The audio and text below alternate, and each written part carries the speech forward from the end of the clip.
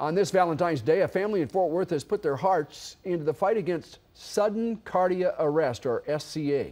Fox 4's James Rose shows us how.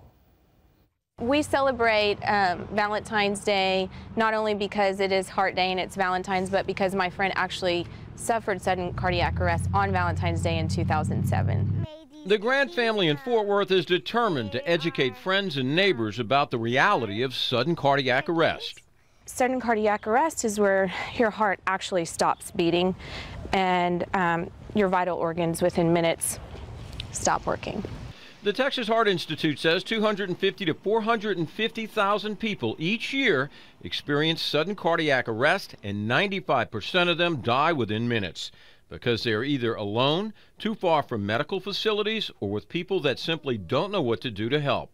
We celebrate Valentine's Day because my godmother's heart stopped beating, but an AED made her heart beat again.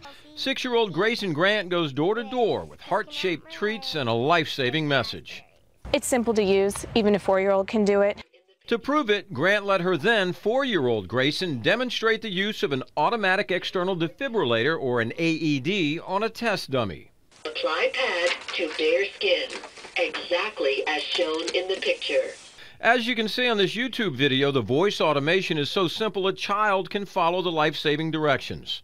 Everyone clear. Press flashing button.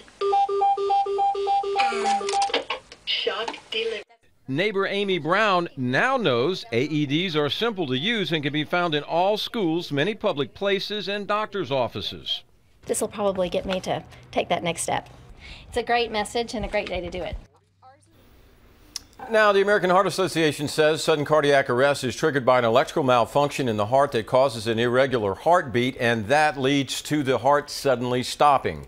Now, if an AED is not available, experts say CPR does increase the odds of survival. Grayson's godmother, who suffered SCA, made a full recovery and went on to open a nonprofit organization called Starting Hearts. That organization is based in Colorado. Now, to find out more about her organization or sudden cardiac arrest, you can go to fox4news.com and click on links. Richard? Thank you, James.